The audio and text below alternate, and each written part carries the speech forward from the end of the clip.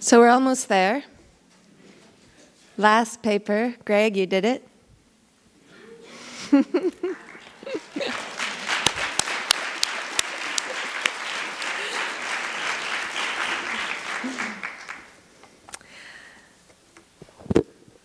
Carrying the feeling. In autistic Lucy Blackman's writing, carrying attaches itself to nouns. Quote, "When I refer to something within myself," she writes, "I often use the word carrying as an adjective just before the word for the emotion or whatever. So when I draft what I want to say, the word carrying frequently appears, but I usually edit it out so it doesn't confuse or distract other people. What do I mean by carrying the world? Carrying moves the noun. With this motor attached to it, the noun becomes a field of sensation, making felt the ineffable more than of perception, the welling non-conscious activity of experience in the making. As an autistic writing herself into neurotypical experience, Blackman feels the carrying needs to be edited out, not experientially, of course, but linguistically. The more than of experience in the making must be left unspoken. And yet this more than cannot so easily be excised. It remains active despite her desire to background it. We hear it in her descriptions of neurodiversity. It lurks in her prose. It enlivens her metaphors.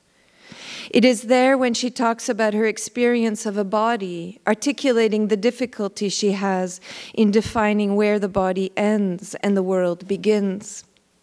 It is there when she speaks of the challenge of moving in a world that refuses to settle itself into a stable locus where objects and subjects are clearly differentiated. Everywhere, Blackman's experience is one of carrying, one that privileges the felt experience of emergent relation. For her, a body is a carrying across, a relational field that incorporates the environment in its infinite metamorphosis. Carrying is always tied to movement. As I've outlined elsewhere, to move as an autistic is to live in paradox. On the one hand, there is nothing but movement, most of it non-voluntary, which for neurotypically inflected existence translates as strange, unpredictable, disturbing. The autistic body simply moves too much. On the other hand, it is this same overabundance of movement moving that keeps the autistic singularly open to perception in its most complex iterations, making directly felt the world's edgings into itself. I quote from Naoki Higashida, "Sometimes I pity you for not being able to see the beauty of the world in the same way we do. Really, our vision of the world can be incredible, just incredible. When you see an object, it seems that you see it as an entire thing first, and only afterward do its details follow on. But for people with autism, the details jump straight out at us first of all, and then only gradually, detail by detail, does the whole image sort of float up into focus." This capacity to directly perceive experience informing, what I have called autistic perception, involves a continuous carrying, a moving with of experience in the making. This paper asks, what if we took this carrying, which Blackman feels she has to background for neurotypical consumption, and made it the motor of experience? What if we said that carrying is precisely what motivates an experience to become what it can do? And how would this approach affect the ubiquitous association of neurotypicality with what I call the agency, volition, intentionality triad? What Blackman calls carrying the feeling is all about the movement of a subjectivity very much in flux. Feeling here, as in Whitehead, is not to be understood as an external response to an existing event. Feeling is what defines the quality of the event in the event. There is here no external subjectivity. The subject, as in Whitehead, is not the activator of the act, but what emerges in the act. Whitehead calls this emergent individual the subjective form of the event. The subjective form, the subject of the event, event's speciation, does not necessarily resemble a human subject. The subjective form is how the assemblage of the event's composition comes into itself. These subjective forms are oriented by what Whitehead calls the event's subjective aim.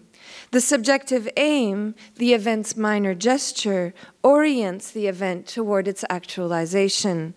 Whitehead calls the process toward actualization concrescence, emphasizing the sense of a growing in the event. Subjective aim is key here as a lure for feeling. Feeling is the force in the event that lures experience into a tendency to form. An occasion of experience is the fullness of what a feeling has felt as actualized through a singular subjective form. This subjective form carries both the feeling in its operative fullness as virtual force and the inact of what that feeling has felt in this singular instance. The feeling, like Blackman's carrying feeling, is that which moves the event toward what Whitehead calls its satisfaction. It is the event's agency. With carrying as a motif, I will here propose a shift to agencement as the concept best capable of carrying agency. Agencement, the directed intensity of a compositional movement that alters the field of experience. When Blackman writes that her feelings, quote, are my carrying, vibrations, flashes, visual blocks, touch horrors, smell tickles, and the crossover that comes from them, what she is saying, it seems to me, is that experience doesn't easily resolve for her. Subjective forms are elusive. What is far more current in her experience are carrying feelings, feelings that do not emerge from a stable place, i.e. a predefined body, or land in any kind of predictable formation. Feelings remain lures.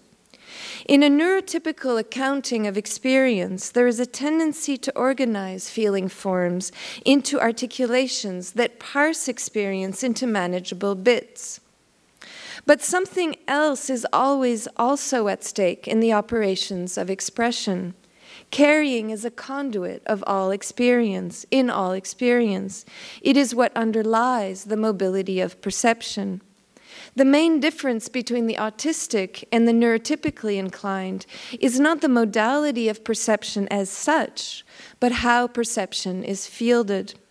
In the neurotypical, because the fielding is more direct in the sense that parsing happens more quickly, the feeling of the subjective form's inherent multiplicity is not as foregrounded.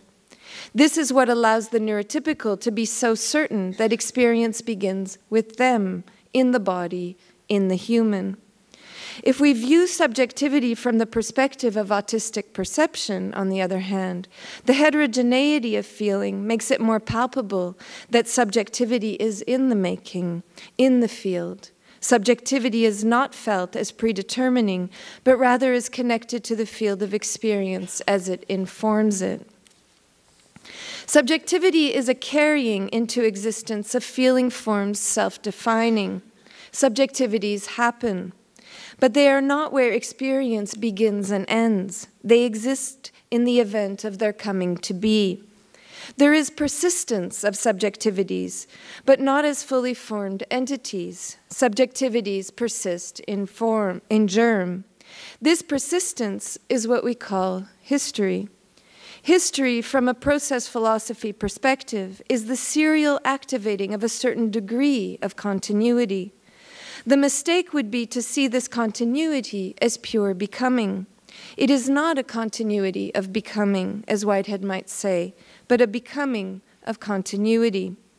Persistence is never persistence of the same, but persistence of a cut that activates the conditions for a seriality in the making.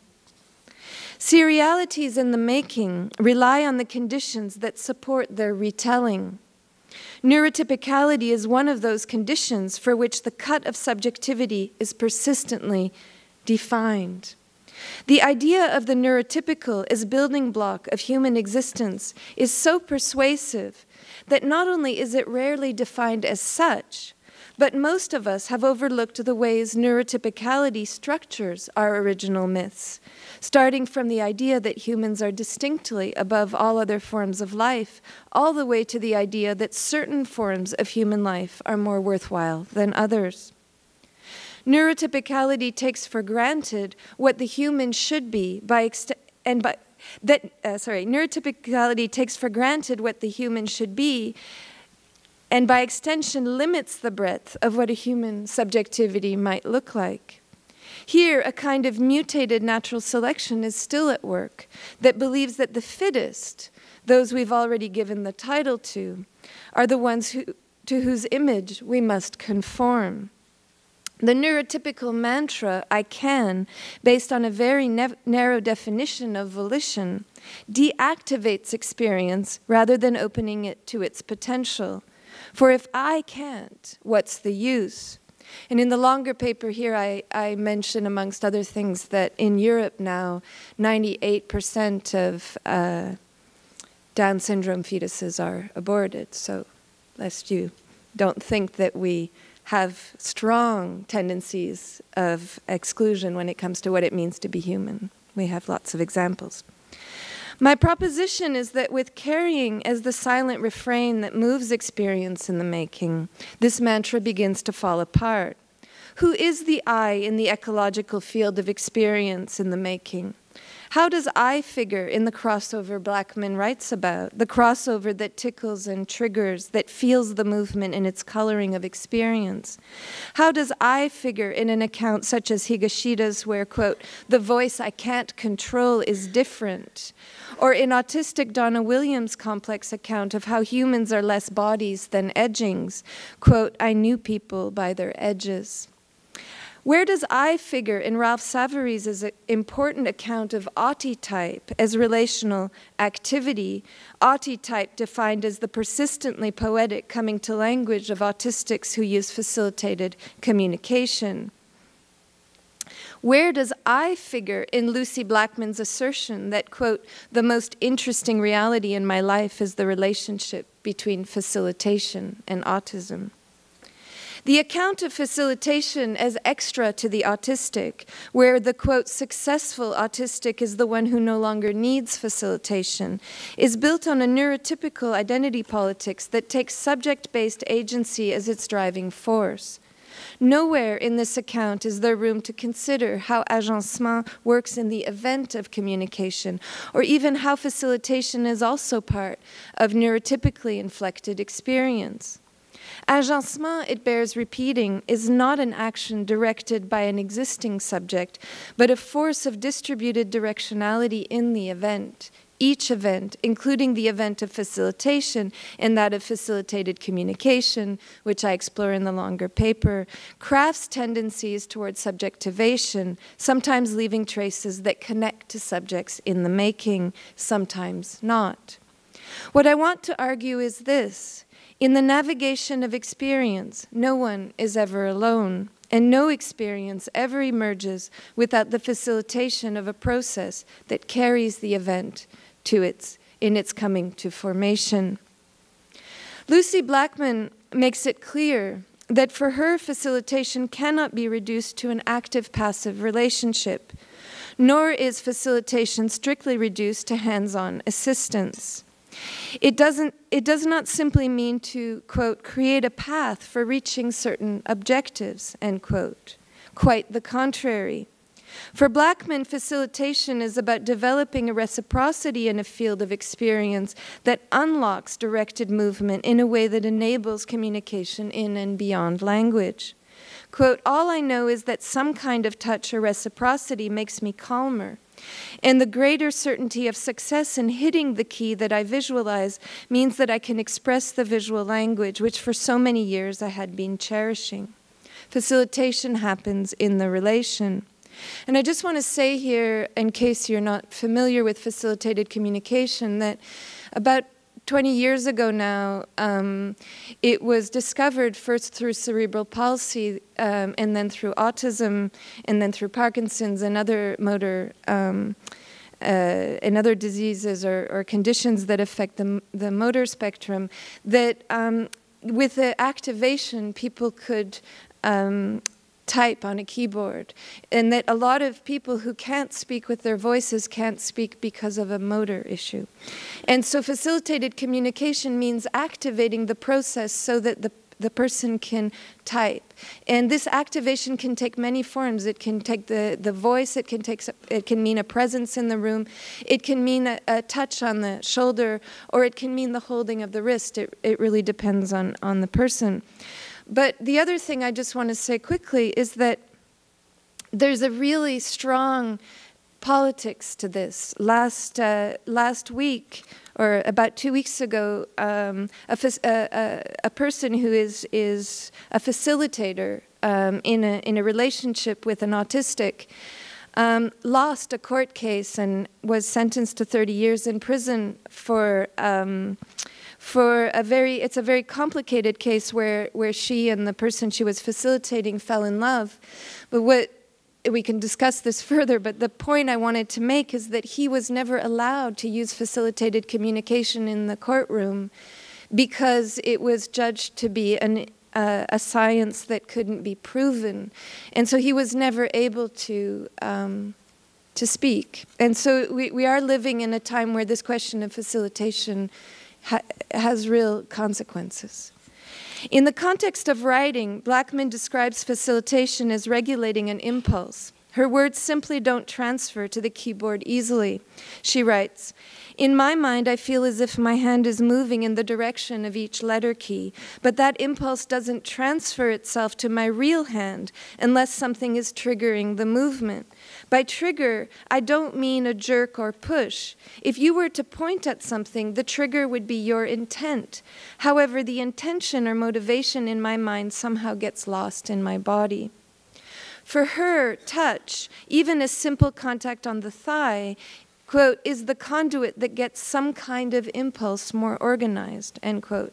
How to think of this contact, of this relation, in other terms than those of the worn dichotomy of independence, dependence, or volition, non-volition. Perhaps the best place to begin is with movement. Neurotypically inflected movement is usually taken to be voluntary. The presupposition tends to be that the subject moves the movement. I want an apple, I reach for an apple, I take the apple into my hand, I move the apple to my mouth, I bite the apple. The neurotypical takes this sequence for granted, believing that the motion was unfacilitated, placing the I at the center of each gesture.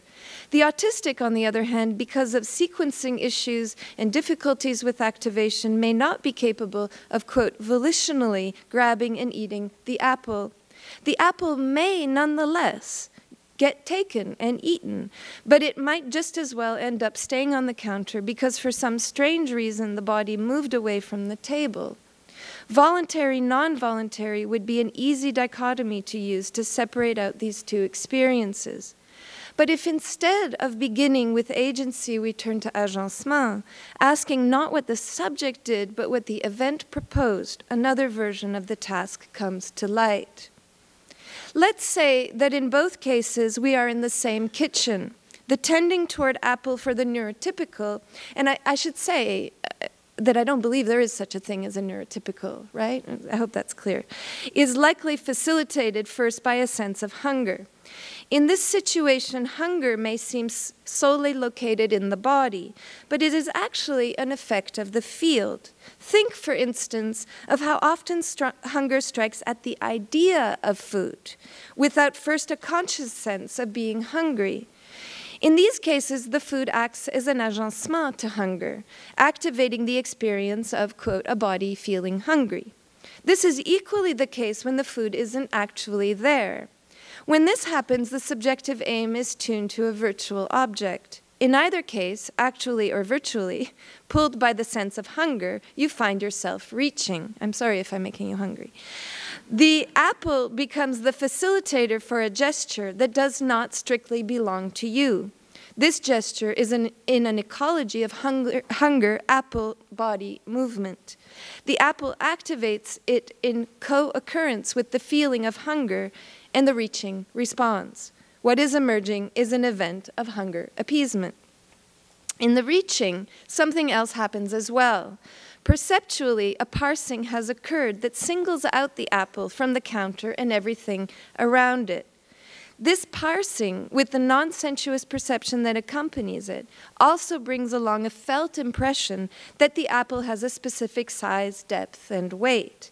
You see it as an object, and in doing so, you unsee the environment with which it co-composes. This allows the reaching to be precise. You grab it, and the apple finds itself in your hand exactly as you had previously seen, felt it, or so it seems. This grabbing, which included a seeing touch previous to the actual touching, was made possible by the hapticity in the visual perception, which provided, in advance of the actual touching, a sense of what the apple might feel like, a feeling that likely also is starting to include a preconscious tasting. Your mouth is already watering. This doubling of touch vision mixed with the tripling of touch taste vision, which includes a singular parsing for hunger apple reaching, allows you to grab the apple and bring it to your mouth. You take a bite of it, likely unaware of the complex movement just executed.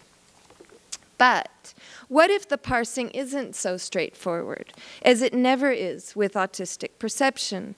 What if event paths collide and the more than is revealed in all of its contradictions as the surplus that should have been excluded? What if the apple refuses to resolve itself clearly for perception, backgrounding itself instead in experience? And what if the vase beside it, reflecting the sunlight, actually stands out much more? In this case, the hunger agencement might be redirected toward a light reflection agencement, thus leading the autistic's movement toward the vase despite what they initially perceived as their actual interest in the apple. This might confuse the onlooker, who might then assume that the autistic wasn't hungry, or worse, that she couldn't distinguish vase and apple. If this is the case, other techniques will need to be invented that facilitate the right balance between depth, perception, color, tactility, hunger, and movement. Placing carrying in front of words is a way of inscribing for thought and language this necessity of relation, foregrounding how each act necessitates its own variety of carrying across the field of experience. Facilitation opens up experience, accommodating the agencements of the field in its co-composition.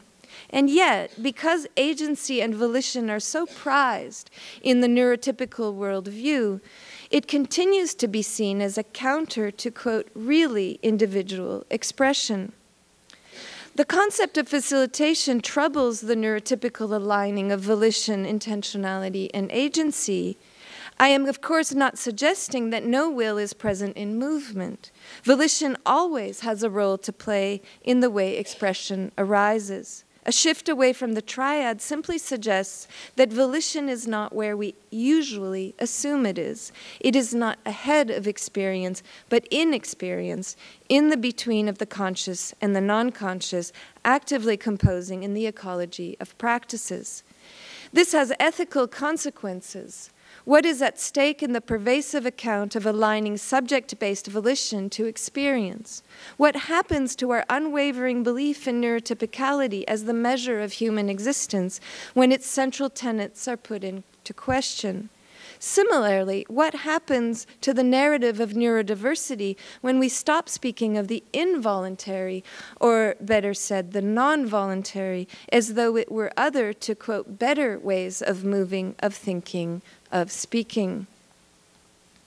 William James's essay, The Feeling of Effort, is very interesting in this regard. Written in 1896, beautiful piece that I recently found.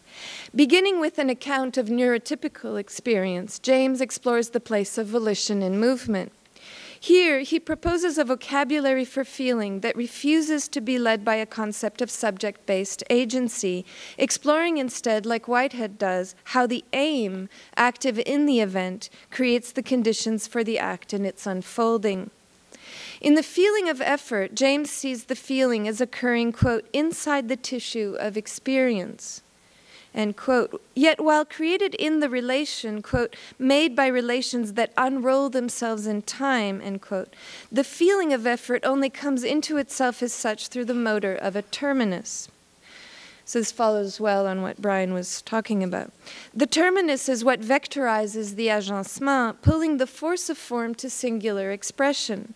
This motor is not the end point in any direct sense. It is a force that activates the movement.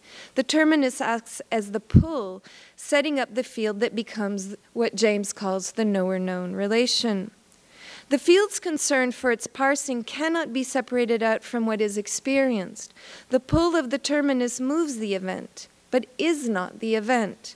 How the event comes to be in its subjective form is how the knower-known relations have resolved themselves for this singular occasion, coming together just this way. The coming into itself of the event is therefore not simply goal-oriented. The terminus is not the end as seen from a neutralized external perspective. Terminus is the operative pull of this coming to be, not its predetermining result.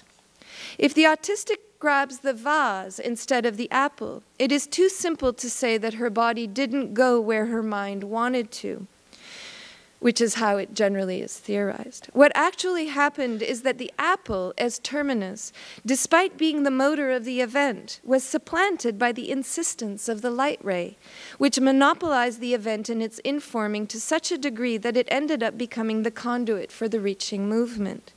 This, as James might say, was what the event ended up, quote, having in mind. This is not to deny the frustration of the hungry autistic who now has a vase in her hand. It is to emphasize that the voluntary-involuntary dichotomy devalues the complexity of what has actually happened. Neurotypical experience is not so different. Its ends simply look different because what the event had in mind more often seems to cohere with where the movement was initially going. The challenge is to understand the agencement of terminus as an activity of the field itself, and to become aware of the back-gridding necessary, even on the neurotypical end of the spectrum, to make the terminus conform in its generative pull to the subjective aim. The feeling of effort can perhaps assist us in understanding this play in the terminus between agencement and aim. Where, James asks, is effort situated in the body? Can it be consciously aligned to a muscle? Does the effort, quote, come from us? For James, the feeling of effort is less connected to a specific tissue or muscle mass in the body than to the field of experience. The feeling of effort, he writes, creates the function. It is the terminus that activates the sequencing, which, as James underlines above, quote, now proves itself to be what the concept had in mind. End quote. Movement folds through movement, its parsing activated not by a volition occurring outside the event, but by the very flow of movement moving non-consciously, coursing through the pull of the terminus. But what happens when the terminus is a region of incipient activity? Turning to autistic perception, where the terminus is less differentiated or more mobile, the question is to what degree the reaching for the vase instead of the apple must be read as a movement gone wrong. In this context, how do we understand James's proposition that, quote, the end conceived will, when these associations are formed, always awaken its own proper motor idea?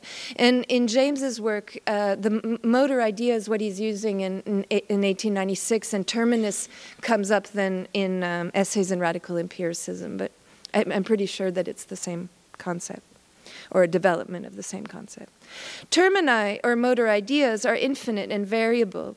The terminus is not one movement, one object reached toward, but a region of variation. For the neurotypical, whose ability to parse in movement is more available than for the autistic, the parsing can seem projective and therefore voluntary. The apple rests in the hand because there was the intention to take the apple off the counter. But how many times have you landed at the refrigerator with the door open and wondered what you were there for? How many times have you wandered around the bedroom, not me, looking for your reading glasses, the ones hanging around your neck?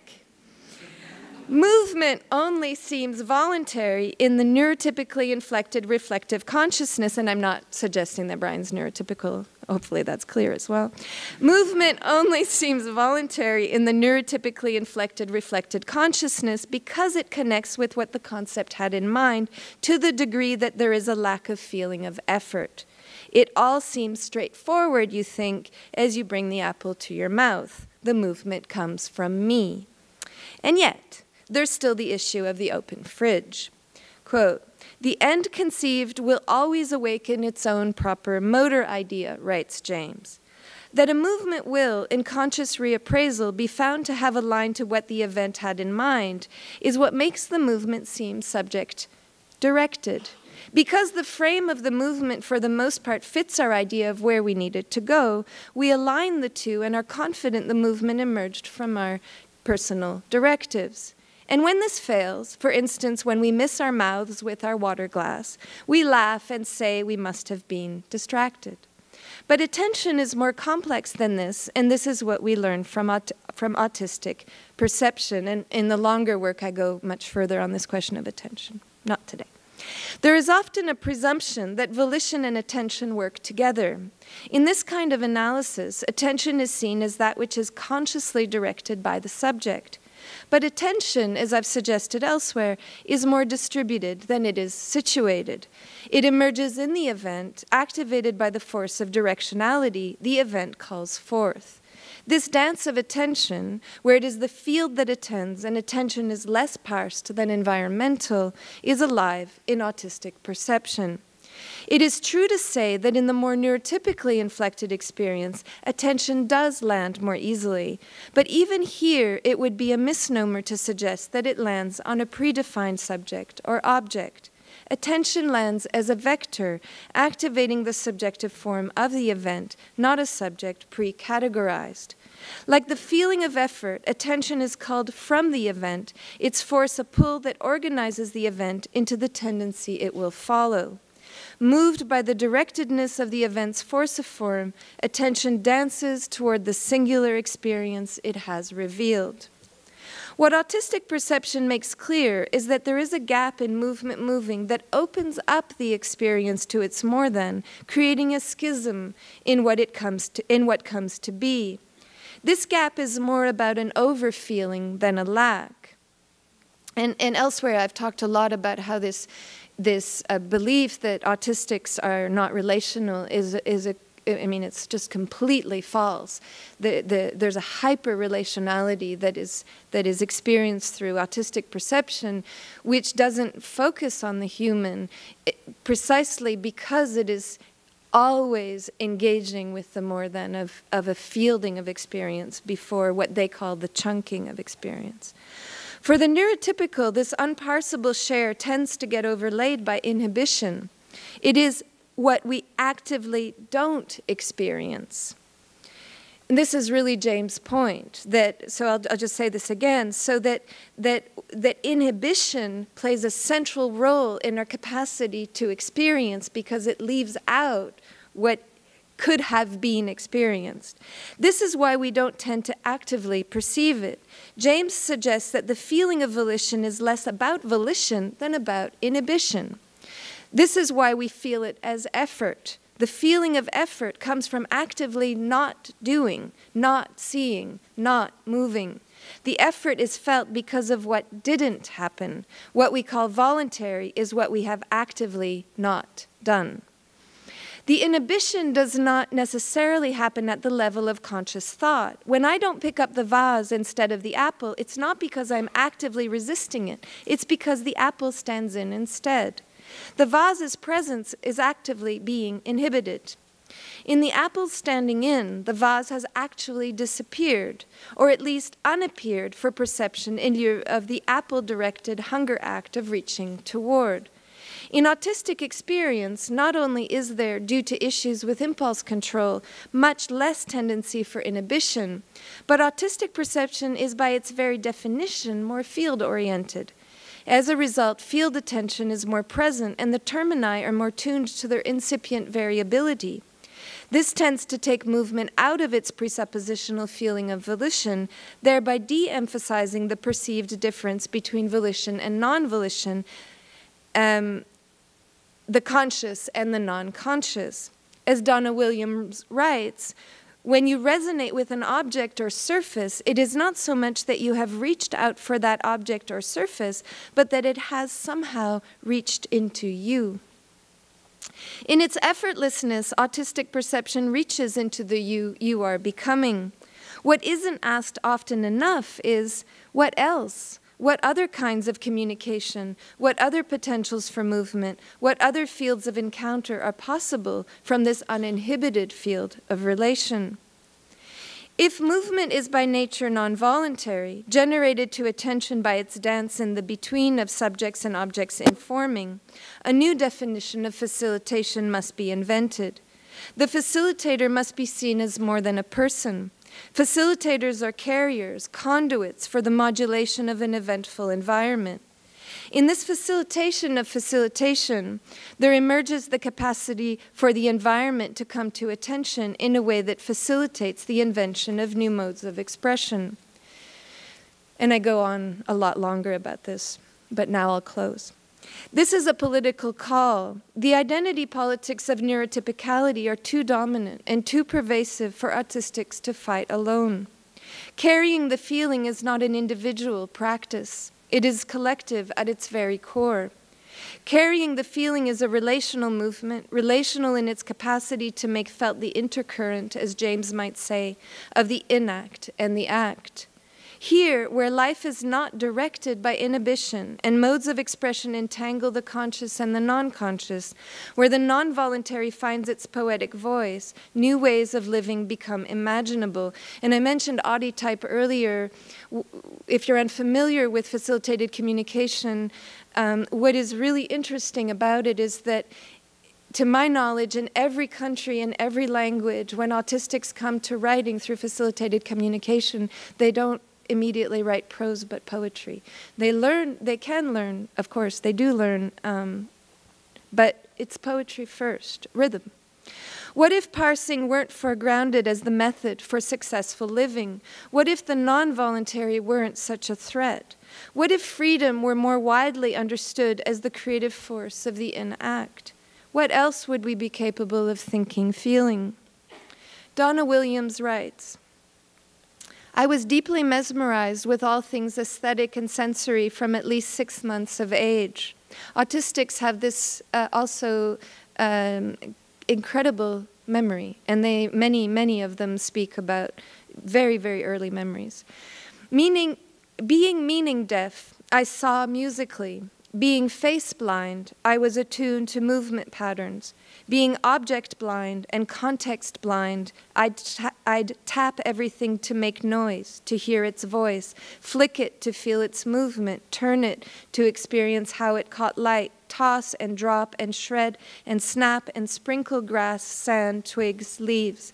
I'd lick and wrung my hands and face over surfaces, wrap myself into fabrics. I'd align myself with symmetry and lines, mold myself into forms to feel their shape as them, stare at colors and lights and shapes, trying to become one with them. Donna Williams was institutionalized for much of her life.